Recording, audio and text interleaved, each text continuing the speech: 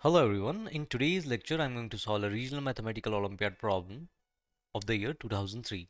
Now the question is, find all real numbers a for which the equation has exactly three distinct real solutions in x.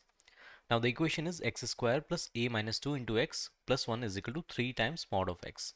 Now feel free to pause the video and try this question. Now before calculating the roots of this quadratic equation or satisfying the condition for three distinct real roots, I need both quadratic equation. That means I need to define mod of x first. Now in order to do that, I'm going to take x is greater than or equal to 0. For x is greater than or equal to 0, I'll get a quadratic x square plus this mod of x will open with a positive sign. So 3 plus 3x will go on the other side, and that will give you a minus 5 times x plus 1 is equal to 0. So this is the first quadratic you will get here, and one more quadratic you will get for x is less than 0. For x is less than 0, this mod of x will open with a negative sign, and the remaining quadratic will be x square plus a plus 1 times x plus 1 is equal to 0. So let's say this is the second quadratic equation we got here. Now from both of the quadratic, the condition is we have to get three distinct real roots in x. So how it is possible? So there are cases. Okay, the first case is, think about it. From first quadratic equation, the maximum roots we can get is 2 and the minimum roots we can get is 0. So let's say from first quadratic equation we are getting discriminant greater than 0. If we are getting discriminant greater than 0, that means we are getting two real and distinct roots, let's say alpha and beta. Now once we get two roots from the first equation, how many roots we want from the second equation? That is, I think, 1.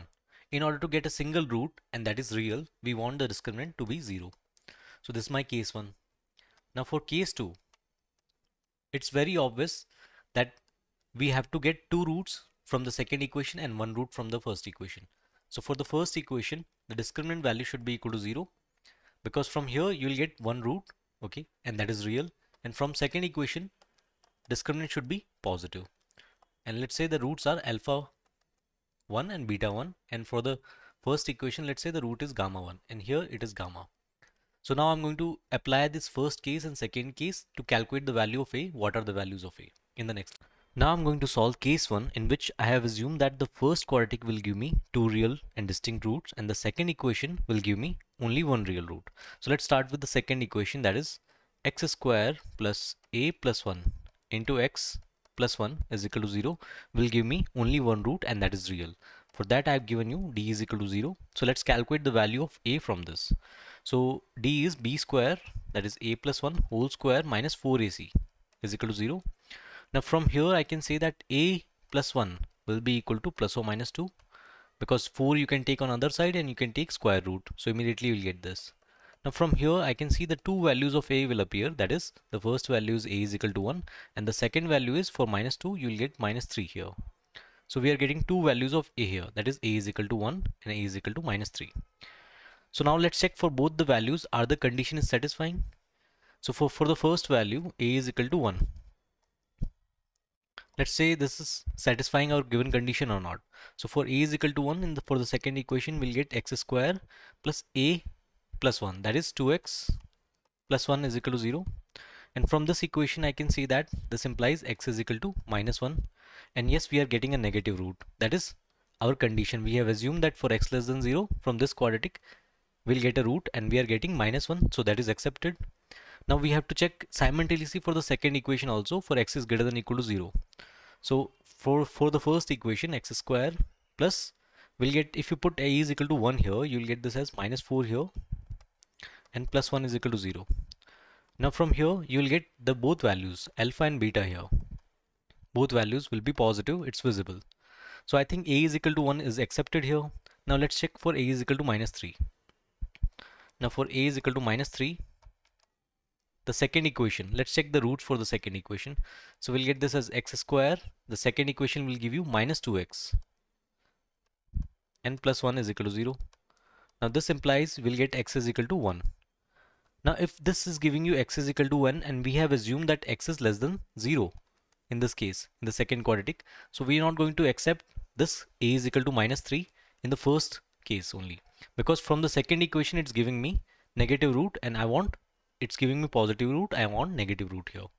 So in total from first case, a is equal to 1 is accepted here, and a is equal to minus 3 is clearly rejected here. Now let's calculate from the second case the value of a. Now in the second case, I have assumed that the first equation will give me only one real root and the second equation will give me two distinct real root. So let's start with d is equal to 0 for the first equation. So our first equation is x square plus a minus 5 into x plus 1 is equal to 0. For this equation, I'm taking d is equal to 0. That means equal and real root. So let's apply d is equal to 0. We'll get this as a minus 5 whole square minus 4 is equal to 0. Now we'll get this as a minus 5. If I take root over on both sides, taking 4 on the other side, I'll get this as plus or minus 2. So from here, I can say that a has two values. For plus, it is plus 7, and for minus, it is equal to plus 3. So a is taking 3 values here. Now let's check for a is equal to 7. Both the equations and conditions are satisfying or not, like we have checked in the last case. So for a is equal to 7, let's check. Let's start with the first equation only. So our first equation would be x square plus 7 minus 5, that is 2x plus 1 is equal to 0. Now this equation will give me a root, that is only a single root, and that will be equal to minus 1 because this is a perfect square. X plus 1 whole square is equal to 0, so x will be equal to minus 1. Now I assume that the first equation will give me a positive root, but here I got x is equal to minus 1. So clearly the value of a is equal to 7 will be clearly rejected. There is no need to check for the second equation. Now again I'm going to check for a is equal to 3, whether this is going to satisfy or not.